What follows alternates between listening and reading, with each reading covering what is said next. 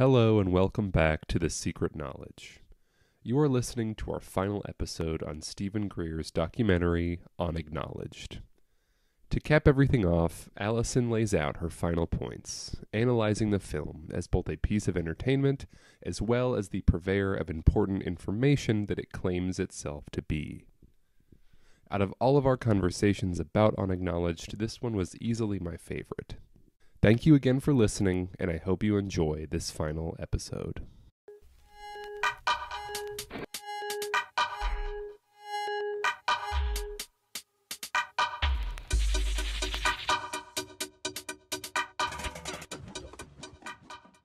We're coming to the end of our discussion about this documentary. My first thought is I can't believe how little we talked about Richard Doty.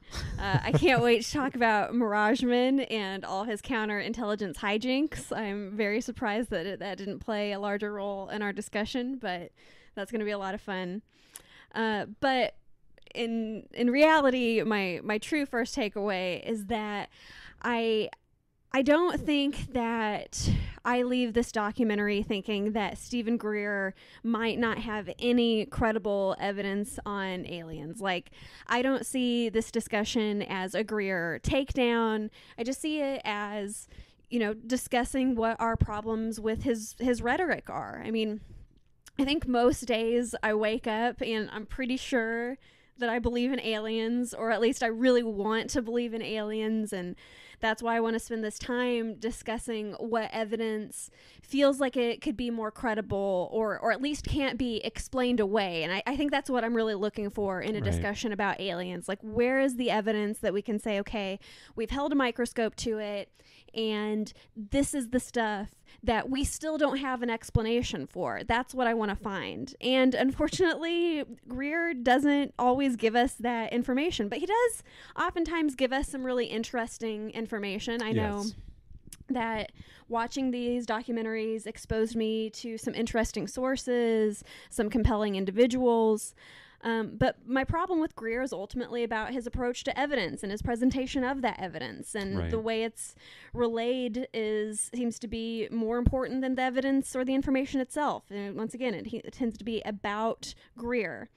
So I guess what I'm left with upon watching this documentary is that I guess I don't feel like we need to go case by case through all of the evidence, this thing that he claims to have this gigantic stockpile of. We can spare ourselves this time because there's enough evidence that he presents as being incontrovertible, but he spends little to no time addressing what the controversial information is surrounding any given theory. I mean, as Shane said during the distrust of government sections, he's all about skepticism, but he can't deign to explain in a way any of the skepticism surrounding his own work. And, good information isn't going to be scared of criticism because it ends before it can get to a point beyond what it can assert. And that in and of itself is enough for us to say that we can't really care what Greer has to say. We can be entertained, but we already know that he's not a good steward of media. And because of that, we can't just take his claims seriously. He has to be ruled out because of that, and it's unfortunate. But unless he re-examines himself by going through his archives under that microscope and addressing as many contrary claims as possible, we just kind of have to believe him behind as a source, which is sad because I'm not certain that he has no interesting or potentially credible information. I absolutely agree with what you said about Greer, and I would never want to say that. I mean, you can go to Steve Greer's YouTube channel and you can go to his website, and the interviews are there, and I personally intend to listen to a good amount of them just because I'm curious to see what information he has gotten out of people. But as we found, in these documentary formats, there are these misleading moments that seem to prey upon people's trust of him as he creates a stronger and stronger mythos around himself. Yes. And again, that's really what we're pointing out here is the rhetoric of this documentary and many of his other films. Sirius would be a great one to talk about one day. There's something about it that's just, it's not genuine enough for the claims it's trying to make. Yeah, so and that I absolutely agree. That leads me to kind of my second takeaway, which is that that in and of itself is enough to discount Greer, in that we have to take into account that either knowingly or, I mean, he could be just bananas, in which case he's inadvertently using these emotionally confusing mixed messages to ploy upon our emotional responses of us as the audience. But it doesn't really matter if he's doing it on purpose or if he's doing it accidentally. It could be a producer. Yeah, it could be. Exactly, because, you know, despite saying there's no money to be made off of this, these documentaries produced by production companies are on the major streaming services of today, and that in and of itself tells us, like, they've been on those services for years. Someone's cashing a check on this, and maybe it's not as big of a check to Greer as we would assume, but it probably is. But definitely someone is making money off of this. My third kind of ending takeaway on this is that Greer exhibits characteristics of a disreputable, megalomaniacal individual, which in and of itself isn't damning. Like, I think you could have a humongous ego and be producing this content and still have some information that is worthwhile. But in the greater context of the weird rhetoric he uses, we can't discount that he has these kind of personality traits, which, as you say, have led to him developing this whole host of individuals that are, you know, jumping on his bandwagon and treating him like a god and weeping in his arms for his great service. So maybe he is just a victim of his own obsessions, but it's still weird the way all of this information is about Greer, the man, not about the information itself.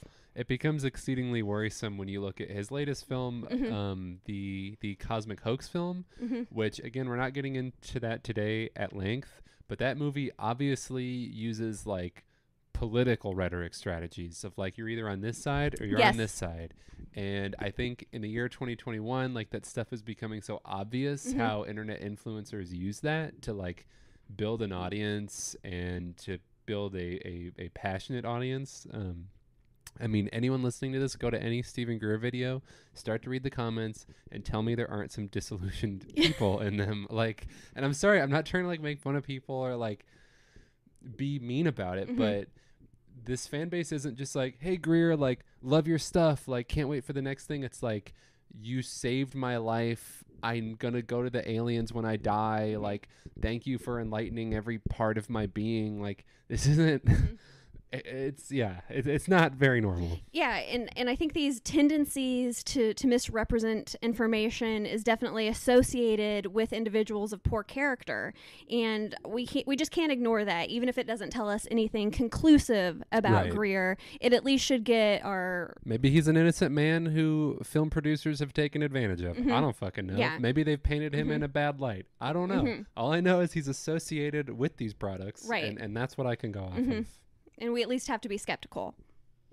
And I think my final takeaway is that we might ultimately not be able to blame Greer for all of these grievances. And part of the problem in and of itself is actually documentaries as a medium. They're both an ally and an enemy when it comes to presenting information. Marshall McLuhan, one of my very favorite thinkers, says that the medium is the message, and the messages encoded within documentaries are designed to mesmerize our pathos at warp speed. So, you know, of course, information about extraterrestrials, something that hasn't been proven, is going to be absolutely impossible to adequately convey within the given time frame of a documentary. I mean, within 2 hours, like, it's just not going to be probable.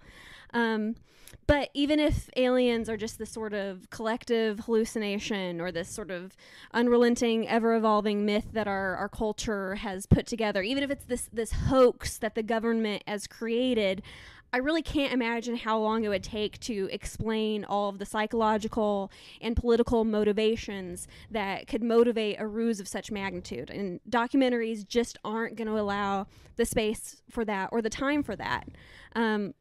but they're attractive right now in our culture of wanting to consume media so quickly, and the lack of time that we have in our personal lives to really investigate things.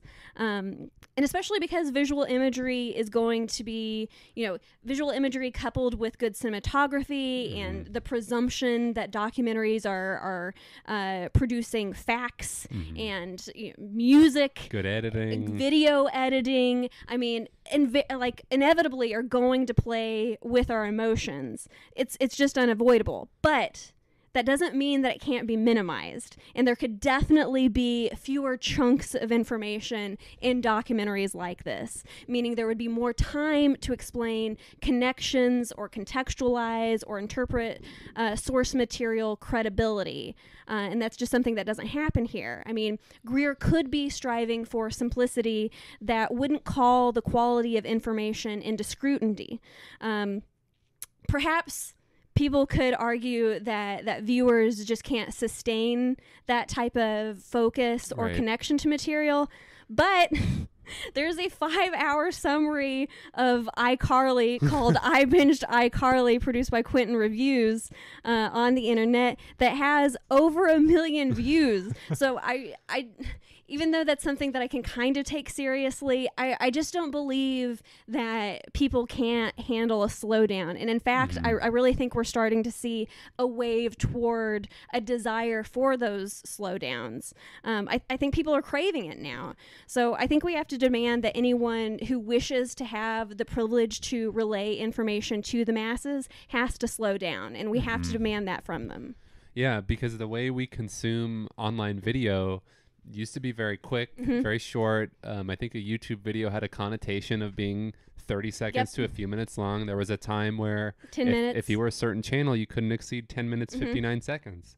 And that's not the case anymore. I've watched like 2 hours of that iCarly video, and I've watched it over the course of like a month, and I can't think of 5 iCarly episodes I've ever even seen. Same, absolutely same. I was more of a Drake and Josh fan, and when iCarly came out, I was a little bit past my Nickelodeon years. I think you bring up some amazing points. I would quote one of my favorite people, Mr. Harry S. Plinkett. He says, "I don't care if it's explained in a fucking book or whatever. We're looking at the movie for what it is." So, like, sure, maybe Greer is sitting on these things that would prove his case, but if he is committing to a 90-minute documentary, that's still his own problem. Yeah. I don't care if it's in a book. Like, this is a movie that exists. Yeah. And he has 4 documentaries, many of which repeat the same pieces of information. With that amount of time, he could have taken each documentary and only addressed 3, 4, 5 things instead of trying to address 16, 17, 18, 19, 20 things.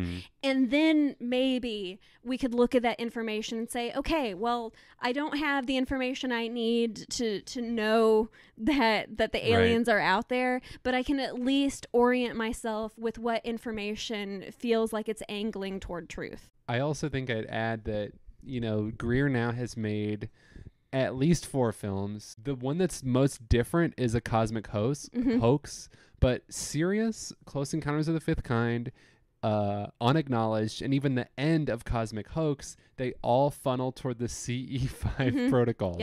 So maybe Greer, maybe this 10-part series with Gaia, maybe that's going to be the redemption of Greer. Maybe Greer's grievances are going to be redeemed. Maybe that's the slowdown that I'm looking for and I need from Greer. But I'm worried that I'm going to be watching a CE5 commercial that's 10 hours long. That's going to be 10 hours long. Well, we're coming for it, and we're going to do it. So if you want to like, subscribe, and hit that notification bell, we're going to be watching all 10 episodes of Greer's new documentary on Gaia. Thank you so much, guys.